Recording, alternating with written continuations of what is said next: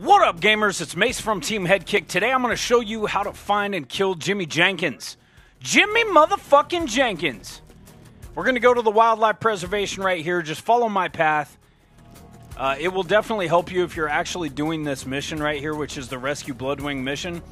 Jimmy Jenkins is a random spawn, and we already mowed through all this to kill all the guys. If you come up here, you're going to deal with some stalkers, some loaders, and if you're on the second playthrough, it will be badass loaders and super badasses. So make sure you're prepared. But up inside this building right here, inside the specimen building, you're going to take on a bunch of dudes. My buddy Rayson went ahead and pulled Jimmy Jenkins out. I'm going to show you what he looks like. That's him right there. Little motherfucking mech. What up, Jimmy Jenkins? You got to kill this guy in order to get an achievement. He is not an achievement by himself, but he is part of an achievement.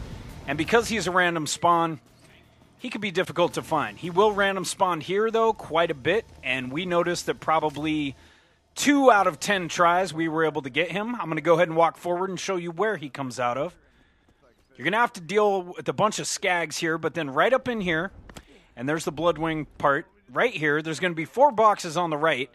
Jimmy Jenkins pops out of one of those 4. Each one on this quest is going to have a mech or a little loot bandit jump out, but you're going to keep doing it until Jimmy Jenkins comes out, and that is it, guys. So, once you do it, go ahead and kill him. I hope this helps you. It's your boy Mace from Teamheadkick. I got more for you. Peace.